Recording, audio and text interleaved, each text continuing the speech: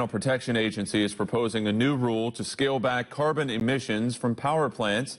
This rule is scheduled to roll out on June 2nd and is causing more controversy in energy politics. One America's Augusta Cassada has more from Washington.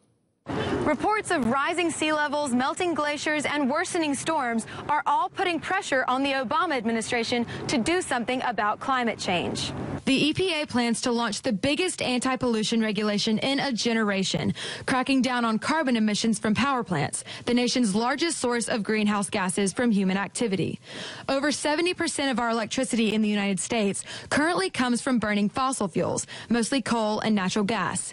And this will be the most significant climate action taken by the Obama administration as the president's time to leave a lasting legacy on climate change begins to run out. While environmentalists are applauding the shift to cleaner energy alternatives, this move by the EPA will be an economic blow to coal country states like West Virginia and Kentucky, whose economies rely heavily on fossil fuels. As for this November's midterm elections, Republicans will likely use Obama's climate policies in their favor.